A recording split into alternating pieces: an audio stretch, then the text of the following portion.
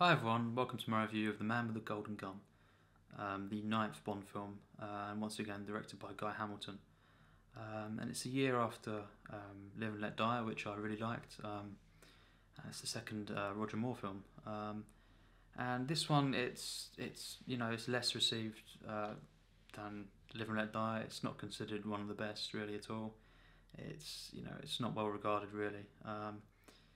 But on paper, it's got a lot of things going for it, and Christopher Lee as the villain, one of the great actors for me, and certainly in terms of villains, playing villains.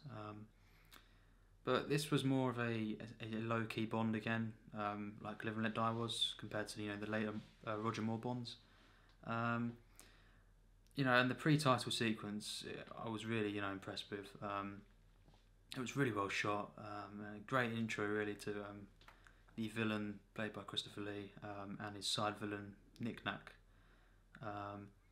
And there's comedy in there, but Christopher Lee plays his villain.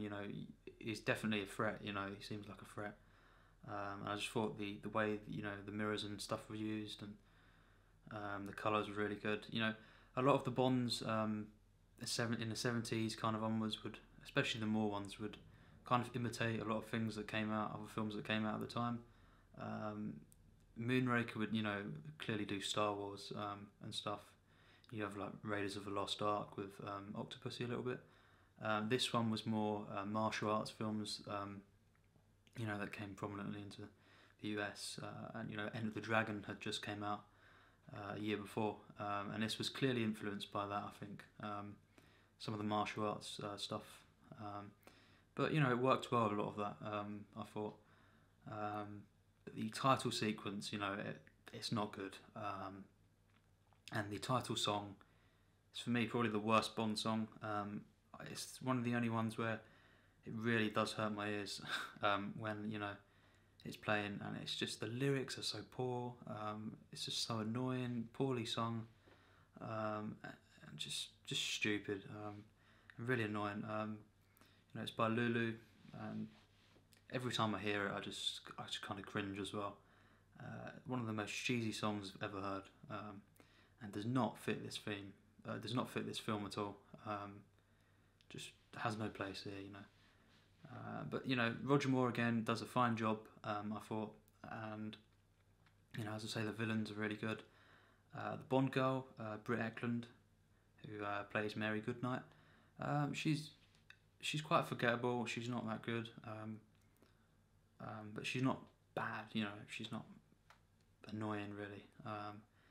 And you've got Nick Nack as well. I think he's a really good side villain. He's funny in that, but it's a bit stereotypical. That's definitely a flaw of the film.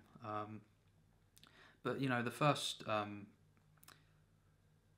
act I thought was really good. Introduced things well, and it turns out that Scaramanga becomes linked to the death of this scientist, and that's how Bond is sent to investigate things, and eventually ending on Scaramanga's island for the showdown.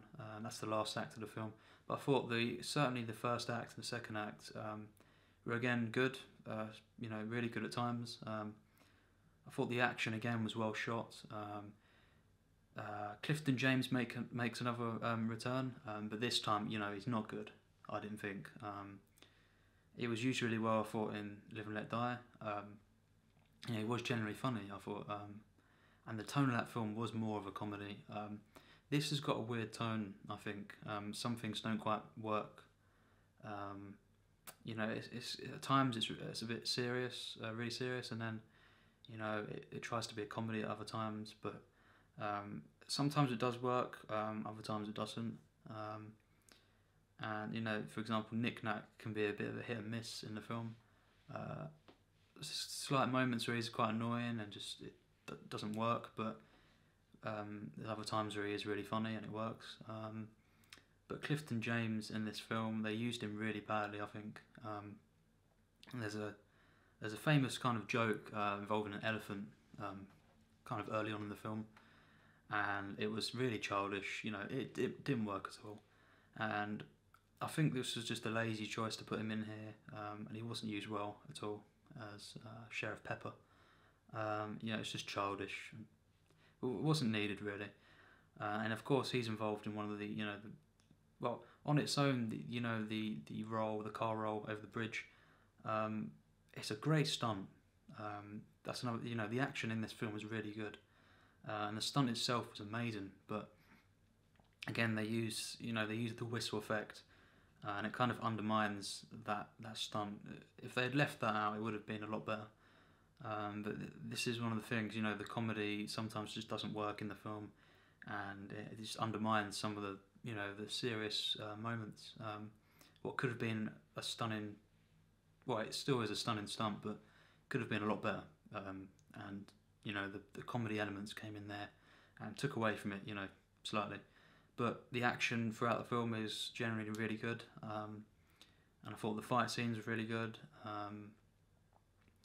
The score, of course, is not good, really. There's only so much they could have done with that. The song it's terrible, and it does appear throughout the film as a instrumental, and it doesn't really add anything. It just kind of makes it more of a cheesy, cheap feel to the film. But it was solidly directed, I thought, edited really well for the most part. And it didn't let the influences, i.e. the martial arts, take away from the film really as a whole, and it was used, I thought, really well. And the script in this film is pretty solid. It's pretty basic, but it works for the most part. And Christopher Lee, again, he's really good in this film, and some of his lines is really good. And I think he never really plays a bad villain in any of the films I've seen him in, and without him though, I think this film wouldn't have been quite as good. And he's one of the strong points of the film. Overall, it's a pretty, in places, generic film in the Bond franchise. Doesn't really stand out other than, I suppose, Christopher Lee and Nick Nack and some other things. But it's overall it's pretty just solid. At times really good action and stuff, but it's not really it's kind of standard Bond fare, with some some good villains and stuff. But overall, I think it's kind of the final act lets it down a little bit again. Once Bond gets onto the island of Scaramanga, Christopher Lee again really good, but just some of the things that goes on there, and that just a bit standard, a bit too generic. And it kind of just drags on a little bit. There's not really much going on there, and the ending's really not a good. It's not a good ending. It's just really cheesy, really. And there's a stupid moment right at the end that goes into the credits, which it just it was really, really bad. I thought Lulu actually kind of just like interacts with the film in a way that just doesn't work, the ending. But overall I still enjoyed the film. I thought a great villain, Christopher Lee, and Nick Nack, of course. Roger Moore again was solid. He wasn't quite on that level of Octopussy, A View to a Kill. He was still solid here. Likeable, and the chemistry between him and Christopher Lee was really good, I thought. The hero and the villain, and it had quite a few things going for it. It's just there's quite a few things that let it down, and just generally it doesn't quite reach the the heights of a lot of the other Bonds. But by no means is it a bad film, and I think it's still underrated. But I can understand how it's not talked about more, because it is kind of just standard Bond, which is why I give it a 70%. Good, nothing more. And without Christopher Lee and a couple of other things, it would have been worse. But as it is, it's a good Bond film. It drags at times, and it doesn't quite have that energy of Live and Let Die did. But it's definitely a solid Bond film. and certainly not. I'd certainly take this over A View to a Kill. There's a spoiler. You know, it doesn't insult really to that level, at least.